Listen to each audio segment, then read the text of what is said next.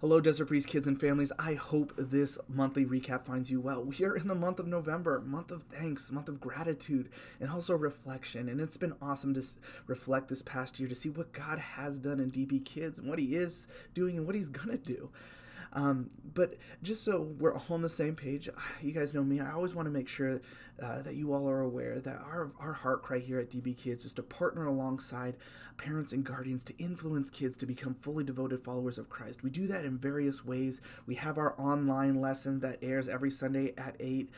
We have resources that are available. We also have our events, which, by the way, speaking of events that are coming up, we do have our family movie night that is going to be tomorrow, Wednesday night, November 10th.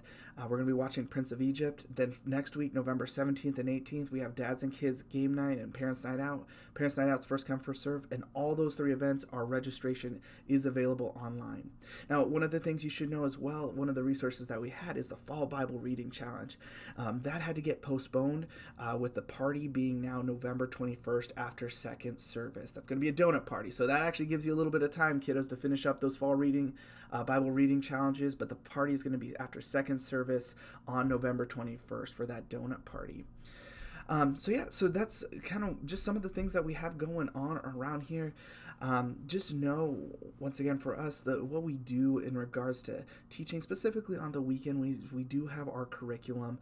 For the nursery, we have the God-Made curriculum. This month is God-Made Harvest and Thanksgiving.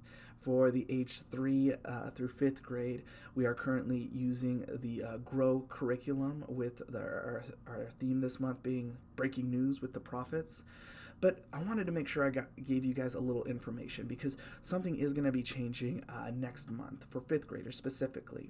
So currently 5th graders, they have their own class during second service. Not to say that we don't have 5th graders and DB kids during first service, but during first service, they're combined with ages 3rd to 5th grade. During second service, they have their own classroom that's in room 4. And the purpose for that is to get them used to going to second service because that's how it's going to be an anomaly. So if you have a 5th grader, I'd encourage you to have them start to go towards second service so that your 5th grader can have their own classroom. They are going to be getting a new curriculum, though, as well, called Forge. And it's just going to dive a little bit more into worldview and applying the stories that they've learned from 0 to 4th grade and really going a little bit deeper.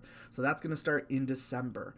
So if you have any questions, once again, feel free to reach out to me, Bradley at dbcc.com. And if you have questions about anything around DB Kids, feel free to look online, dbkids.org. We got events, we got resources, or even if you have a heart to volunteer, we have that available and how you go about doing that online. Which, by the way, exciting news, we now have elementary volunteers. They're called Peer Servant Leaders, PSLs, not pumpkin spice lattes, but Peer Servant Leaders. And you may see them around. They're going to be wearing orange badges around DB Kids. So we got worship, we got parent-child volunteers. So that's something exciting just to see kiddos being able to serve. But once again, we're so excited for this month as we go into the holiday season. We are going to be having some more resources for Christmas coming up, but that's going to be right after Thanksgiving, so stay tuned for that. But if you have any questions, feel free to reach out. Bradley at dbcc.com. Love you guys, and we'll see you around DB Kids.